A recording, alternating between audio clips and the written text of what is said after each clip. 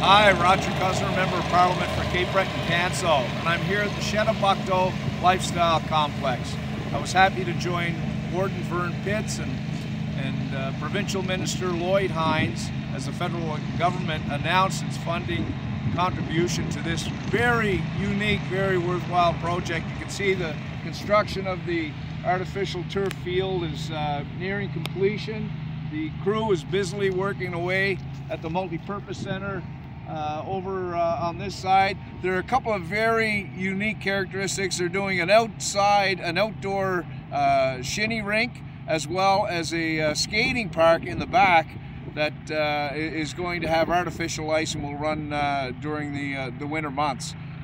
Very progressive, very special type of project. I think it's going to be a destination, and I'm looking forward to its completion. We're very happy to be part of the team, the group that came together to support this for the people of Guysborough County and surrounding areas.